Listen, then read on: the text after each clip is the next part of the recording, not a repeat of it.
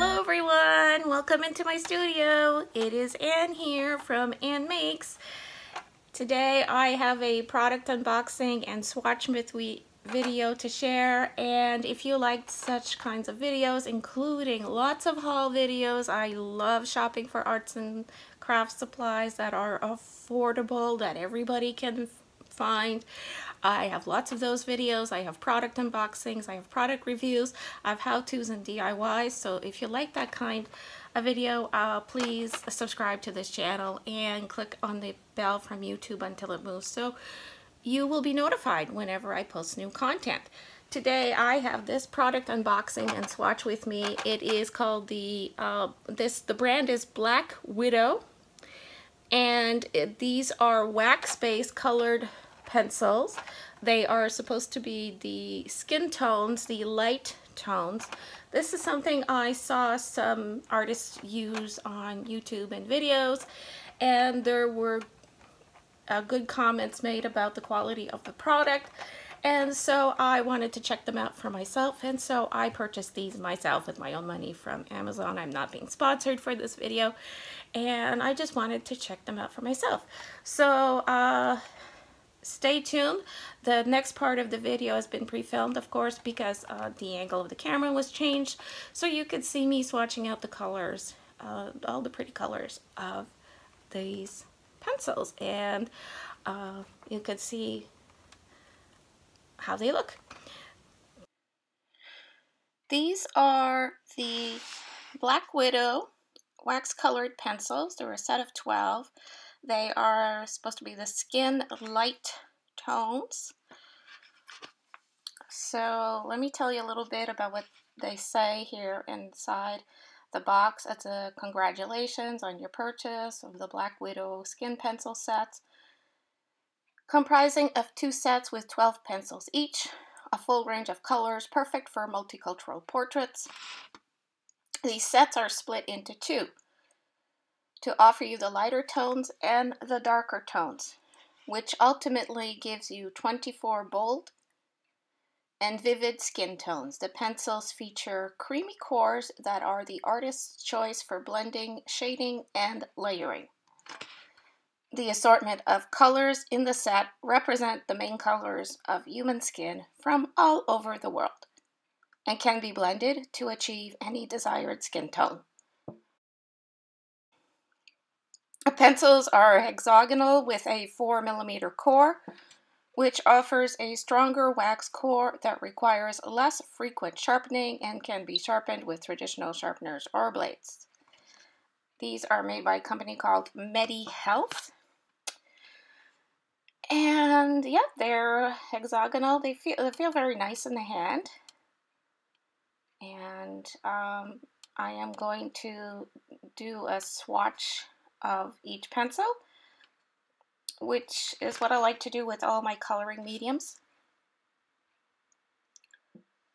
I will pull out my color binder here, my catalog of colors that I call it, and I will find a blank sheet in the colored pencils area. These sheets are photocopies that I make of a printout I got several years ago off the internet. I had Googled free color charts, and a lot of things showed up, and this is the one I chose, and I've just been using it year after year, and I just really like it. So don't mind me fussing with my papers there. I just have a lot. So there's the chart. Like I said, I've made copies. Sometimes I make the copies on regular copy paper or printer paper, and other times I make them on cardstock, and I've also copied them onto watercolor paper. It depends on what medium I am going to swatch on them.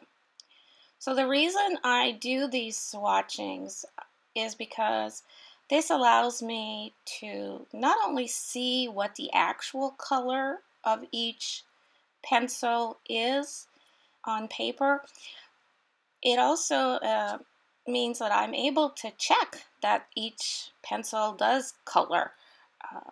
That I don't have a dud, or that, you know, the lead is not falling out, etc. So that's one way for me to make sure that the product I got, it works, is good. And it also gives me a reference key for future coloring projects. So when I'm working on a project, if it's really important to me that I get matching or as close to possible as matching colors or tones or hues for a certain project, then I can compare with these references that I already made. So what I do is I write the number down and the name that is given to that color of pencil. Each company will give, you know, different names to similar colors, and so I just write those down according to how they've been labeled by the company, so it's easier for me to find them. When I swatch out a white colored pencil, I like to draw a black line across the rectangle. It allows me to see just how opaque or transparent or what coverage the white pencil will give over a darker surface. And so, yeah, that's my tip. So I'm swatching out the pencils. Of course, this part of the film is sped up, so I do take more time when I'm actually filling out the swatches. And I just go from lightest to darkest, and I go back over. I want to see just what colors I can get out of each pencil from the lightest to the darkest shade. And I also get a feel for how it colors. And so far I have to say that I did like these pencils. They do color well. They are very waxy. They're not oily at all, but for a waxy coloring pencil, they're fairly creamy. They're not too scratchy.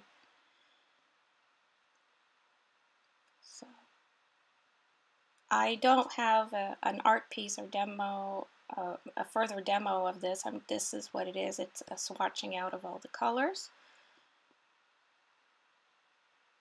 As I've mentioned in the beginning of the video, I purchased the light tones of skin colors. Apparently there is another set for darker skin tones, and I don't know if I will order that. I might already have enough of what I have in my current stash.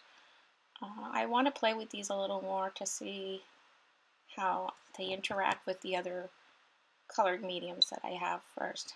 But so far, I like them. I find that the metal tin is very nice. It's a very nice presentation. The crayons have a nice feel, and they color quite smoothly onto this regular printer paper. So enjoy the next part of the coloring.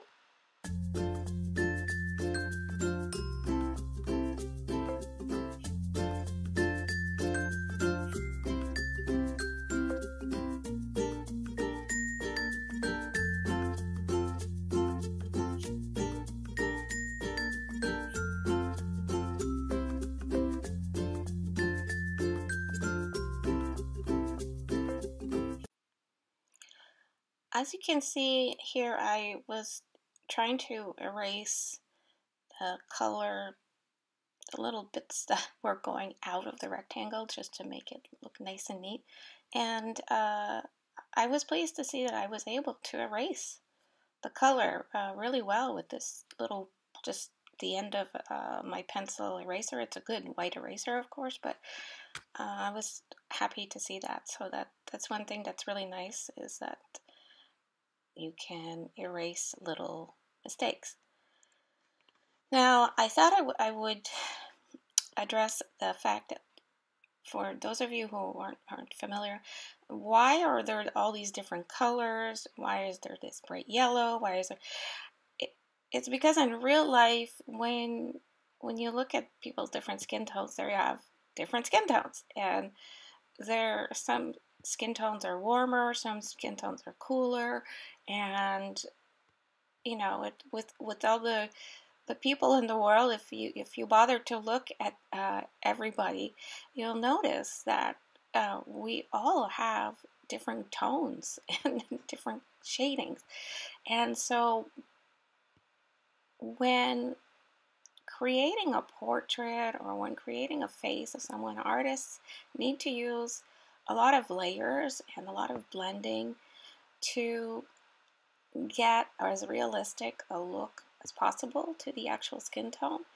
And it's very hard to do that, actually. So, and depending on the lighting that will be present, and depending on the effect that the artist wants to get out of the portrait, having these different colors helps to enhance the actual portrait. So when coloring faces of people, it's not, you know, it's just not just one flat tone. Unless if you're making like a cartoon, yeah, maybe it's one flat color. But if you're going for close, a more realistic look, then you notice that there's all these nuances, and by having multiple colors, it enables to build that up. Now, I am no expert when it comes to coloring faces. I have so much to learn, but the little that I do know is that, yeah, it requires layers. it requires different tones, and for people who do makeup, maybe they understand that a little bit better when they need to apply like concealers and bases before applying all the other parts of someone's makeup. They will use different shades of concealers, and sometimes those shades are green and sometimes those shades are yellow, and there's a reason for that, because the colors that will go on top will be all smoothed out, and the base is what will bring out the nice tone at the end. I hope I'm explaining that well enough to you. Unfortunately, I'm not showing how to color faces in this video, and as I said, it is not my specialty, but I am trying to learn as I go along.